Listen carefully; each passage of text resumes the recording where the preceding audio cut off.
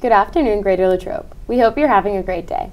From the WCAT-TV studio, I'm Maria Angeliquio, alongside Violet Deist.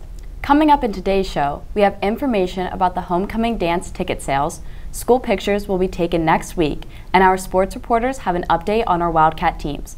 All this and more on your WCAT-TV news. Seniors, Student Council is hosting the Senior Sunrise on Graham Sabota Field, Tuesday, September 10th at 6:45 a.m. The Senior Sunrise is a symbolic way for seniors to celebrate the beginning of a new and final year together. The senior class will watch the sunrise and have some donuts together. This will be accompanied by a senior sunset at the end of the year to represent the end of our final year in high school. Please mark your calendars. We hope to see you there. Please RSVP to the event before the end of the day today on the Google form emailed to you by Mrs. Hauk. All students should check their school email for an important message from Student Council about the homecoming dance ticket sales. All tickets must be purchased online, and the email contains the link for purchase. 10th through 12th grade students who are bringing a date from another school are encouraged to purchase their tickets as soon as possible so you have time to complete the required guest forms. Ticket sales will begin Wednesday, September 11th and end Friday, September 20th. Dance tickets will not be available after this date.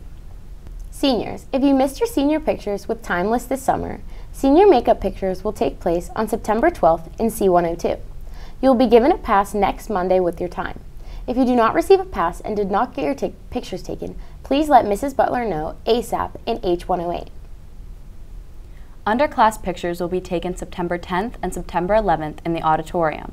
Students will be scheduled through their math classes for grades 10th and 11th and through their freshman focus classes for grade 9.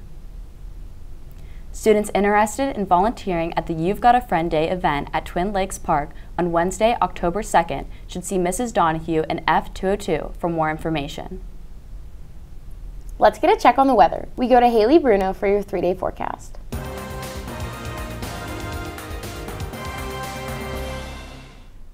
Good afternoon, Wildcats. Be sure to expect cooler weather in these next couple of days.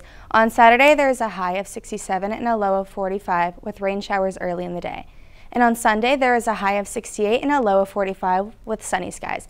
That's all for our weekend weather report. Thanks, and back to you. Thanks, Haley.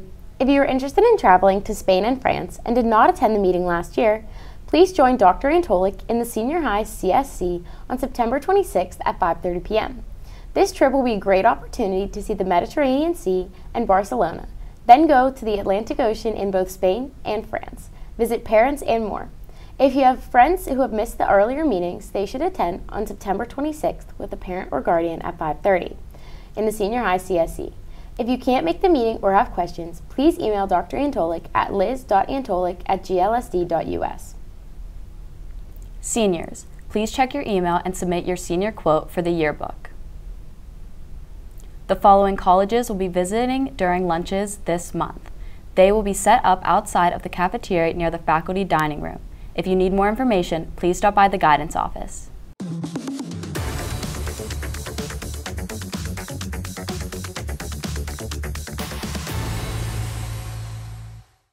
We go to Gabby Cunningham for an update on our Wildcat sports teams.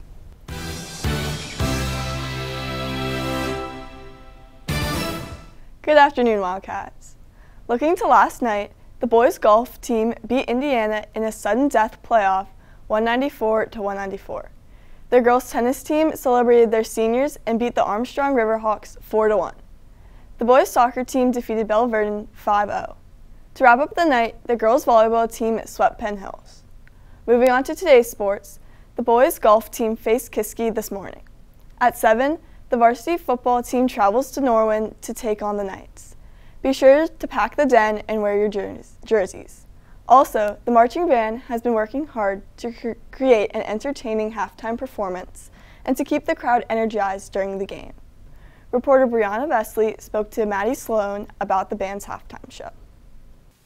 Wildcat fans, I'm here with Maddie Sloan, a member of the marching band. Thanks for joining us, Maddie. You're welcome. Maddie, how does the marching band's theme, Marching into the Future, play into the senior class of 2025? I think definitely for the seniors of 2025 in the marching band, I think that saying marching into the future, we're all not marching, but making our way into the future, into the next steps of our life after high school. So yeah. And what are some traditions that the marching band has that you think are really important to the tradition of it? I think some traditions are definitely Battle of the Sections during band camp, the competitiveness with all the themes that each section dresses up as. It's always like a good time, and everybody is always excited for it at the beginning of band camp and just starting to think of themes, and yeah. And how do you see yourself continuing music in the future? I'm definitely wanting to continue music into my future, and then I have applied for Penn State so I can go and be a part of the Blue Band. All right. And what was the hardest part about this year's show? I think the hardest part was keeping the tempo in our opener, Time Warp. It was a lot faster and a lot more complex with marching and like trying to keep up, but I think we handled it well. And now, what was your favorite part about being a marching band the past 4 years? I think my favorite part is going to the games on Friday and just being with everybody and seeing everybody's faces, especially the directors' faces after we finish our halftime show, just to see like how proud they are of us. All right. Thank you, Maddie, for joining us. For WCAT-TV, I'm Brianna Vesley. Tomorrow, the cross-country teams head to White Oak Park for an invitational. That's all for local sports. Now here's Brianna Vesley with national sports. Thanks, Gabby. Last night, the Pittsburgh Pirates defeated the Washington Nationals 9-4. Tonight, the Pirates host Game 2 against the Nationals at 6:40. On Saturday, be sure to tune in at noon as the Pitt Panthers head to Nippert Stadium to take on the Cincinnati Bearcats. Also at noon, Penn State hosts Bowling Green for the first time since 1998. Looking to Sunday, the Steelers are on the road to face the Atlanta Falcons at 1 for the Week 1 matchup. That's all for national sports. Thanks, and back to you. Thanks, Bree. In other sports news, preseason girls wrestling team workouts will take place every Monday and Wednesday from 3 to 5 p.m. Please be sure to bring your gear. Also, baseball lifting is canceled for this week. Wondering what's on the menu tomorrow? Here's JJ Ambrose with What's Cooking.